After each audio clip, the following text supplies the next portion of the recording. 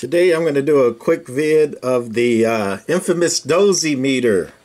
Old, original, I think, Dozy test center from back in the 80s with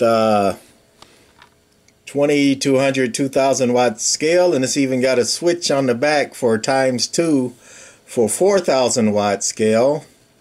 Versus the trusty MFJ giant watt meter calibrated to a bird.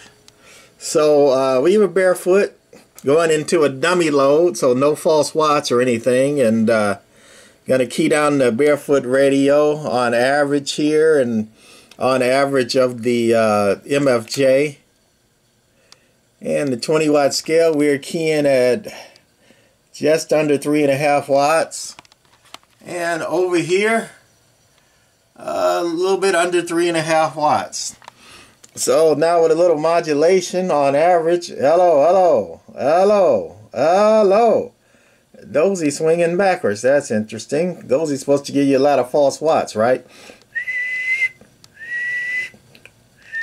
Just a tiny forward swing on the whistle on RMS or average. And over here on the MFJ, we're on average. Audio. So on average, the MFJ is showing a lot more swing than the Dozy. So let's put them both on peak though. And what's going to happen? Keying the same thing. Audio.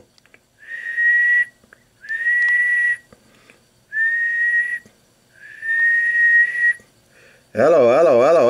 Talking about 7, whistling about 7 or so on peak with the infamous Dozy. Not a lot of false watts to me. And over here on the MFJ on peak. Hello.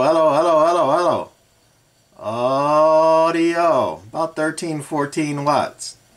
So that's going to be it to this quick video of a Dozy test center and the trusty MFJ. Bye.